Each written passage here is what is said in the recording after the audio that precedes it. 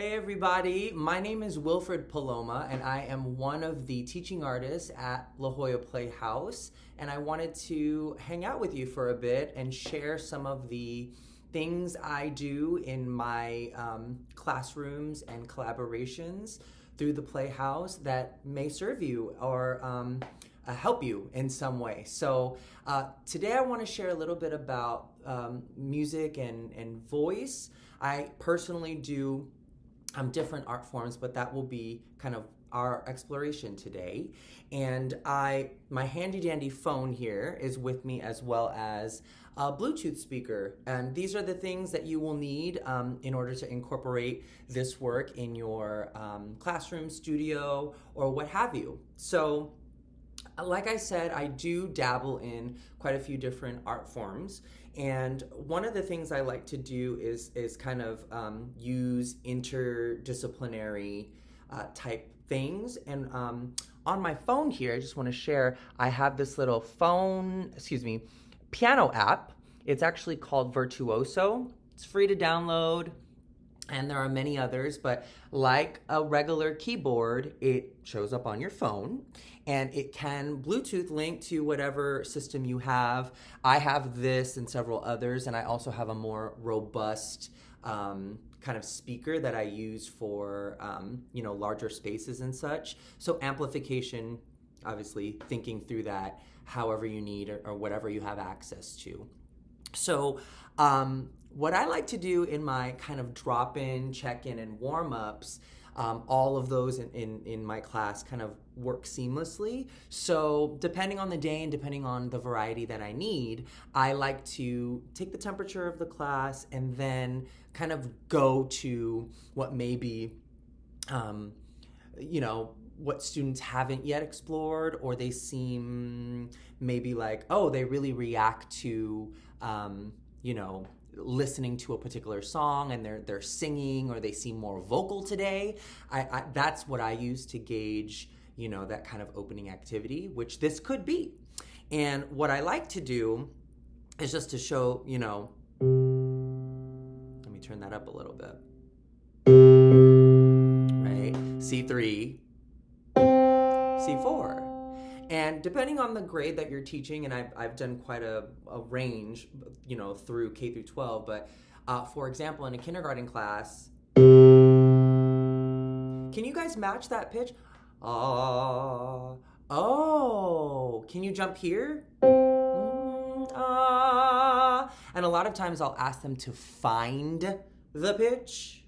So depending on, again, their age, their experience, or their kind of ease and comfort with accessing their voice, immediately able to assess. And that right there, that's a full interval jump. So la la, we're already getting into not only call and response, but also their access to their instrument. Kind of jumping from this, you can do obviously that same kind of thing. Can you find this? Right? Like they again, assessing the students, but also challenging them in not only pitch, but interval. So, da, da, and also switching vowel. Instead of ah, we could do ooh, ooh, or ee, right? Or mixing vowel, ee, ooh. Those are all fun. Now, obviously this may feel like it skews to youngers, but in, thinking about older folks or more even experienced, I've used this in like adult level courses here at the Playhouse that I've taught, and rather than vowel, I use lyric, right? And so things that they may already have in their experience and their bubble. So for example, everyone knows, or I feel like everyone has some semblance of knowledge for Somewhere Over the Rainbow. I've actually used that both in adult classes and in a kindergarten class. So, right? Where there's that interval, let's take it from somewhere. Oh, can we take it down? Somewhere, which is the typical kind of interval. You can, like I said, play with the pitch. Some, for those, with higher voices, that actually is now playing with kind of belt, potentially mix, right? So there's a lot of value in just this one little app and this one little speaker.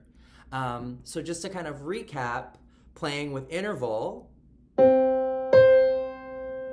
playing with vowel, ooh, ee, ah, la, ah, which by the way, I'm not only switching vowel, but in that last one, I switched the onset. So onset being how you start, right?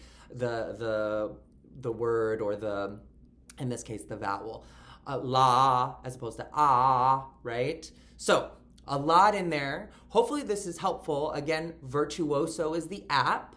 Very simple. And again, this could be a light, quick kind of foray into pitch and vocal and warming up, but also it might be fun to like take it into song and maybe connecting it to a contemporary song, Taylor Swift or what have you that they're jiving with. So have a great one. Hope this is useful to you. See you later.